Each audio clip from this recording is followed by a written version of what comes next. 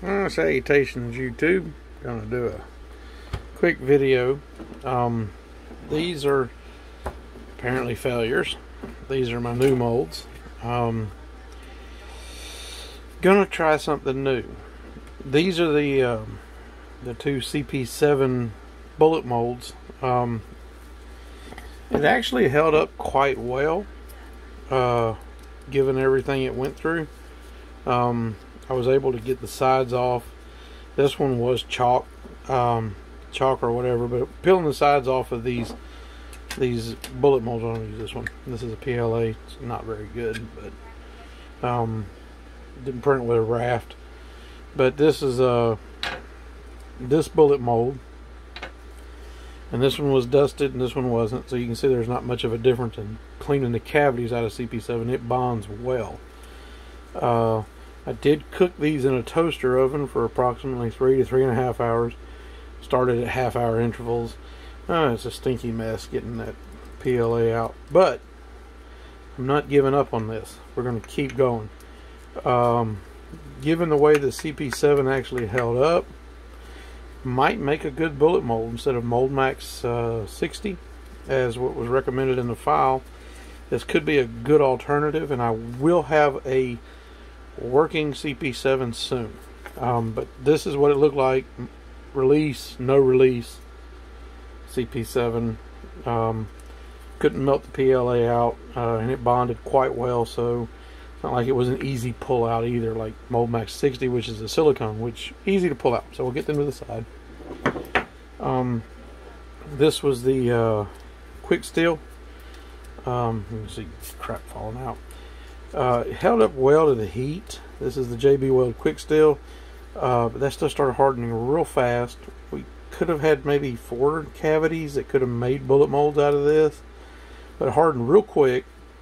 But you can see it just didn't let go of the PLA, which is the problem with molding. This was the high heat JB Weld that I backed up with CP7. Interestingly, the high heat seemed to hold up well, and it really hardened in that toaster oven pretty good. So it's not quite a, unfeasible idea, but the CP7 will let go, as you can see. You can see in here the hollow point cavities that were created by the CP7. This one didn't have a hollow point, which, as long as the diameter is correct, I don't see much of a problem with it. But again, PLA just doesn't want to let go of this, and I believe that this high heat actually needs heat to cure. It was really difficult working with it, but we'll get that out of the way. So, as I said before, this is a PLA bullet mold. I will just printed this just for an example.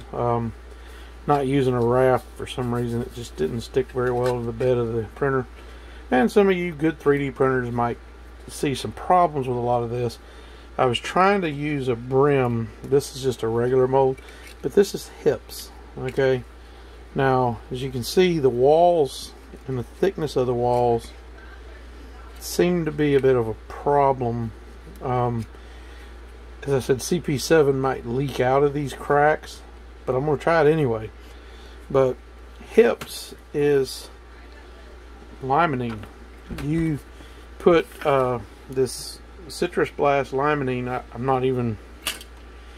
I just found it on Amazon, whatever. But this limonene cleaner and this high impact polystyrene, this will just dissolve into nothing. So if you were casting with CP7, then you put it in a container that had hips in it, or limonene. Take this container, cast a mold. When the CP7 hardens, just drop it in. As long as it's covered with limonene, that polystyrene will degrade and just come completely out of the mold. Then you'll be able to pull out a mold like this for, just out of this. And I'm going to try this. I'm going to still fill this even though these side walls are cracked. This one didn't crack as much. This is also high impact polystyrene. These are the hollow point, and these are just the round nose 9mm bullets for casting. One person on a chat I'm in was talking about this molding idea in the let's see, the FGC9 for casting parts. He gave me an STL. This is PLA again, no brim, no. I think I did a skirt on this one, but you know, you can see the rise from the printer, how it kind of peels away. This is just cheap PLA, nothing. You don't got to go out and buy expensive stuff for this idea. But in here we have the cavity for the ejector. This part, let me get it out. This part right here. So we have our cavity that will cast this in whatever kind of epoxies or whatever we decide to do. This is just a PLA mold, which means trying to get this off of this part is going to be quite difficult. I'm still going to run CP7 in this regardless. I don't care. I'm going to run CP7 in this part of PLA and see. I will dust this with chalk since chalk was the best mold release, but I'm going to do that. But this is in hips. So there's your part.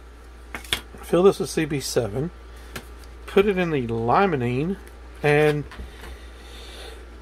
when you're done, you should have this part made out of this product. This stuff is quite hard, and like I said, I baked it for 3 to 3.5 hours at about 450 degrees in a toaster oven, and it held up just fine. So we should be able to get this part out of this mold quite cleanly and take a look at it. There are other ideas with the molding.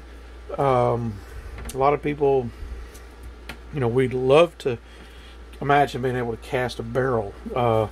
Would be great. I really think that's the idea here. But I will, when I can finally get like a barrel STL, I'm going to try it. I'm going to build it. I'm going to do it. I'm going to put like a barrel liner. I like to start with 22. Let's start small, not go fast. Let me get this out of here. I have carbon fiber. I have fiberglass cloth. I have 2-part resins. And I also have some graphite powder. That right there shows some promise. Especially with the, this, if you add it in at a 10% ratio of graphite powder, it gives it something to bond to. So, my thought is, if you was to buy a barrel liner in a whatever caliber you want, it's already rifled. You can get those on Brownells.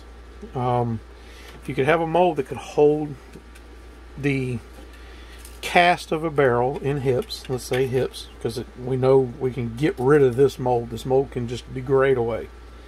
So get the mold, put the barrel liner in.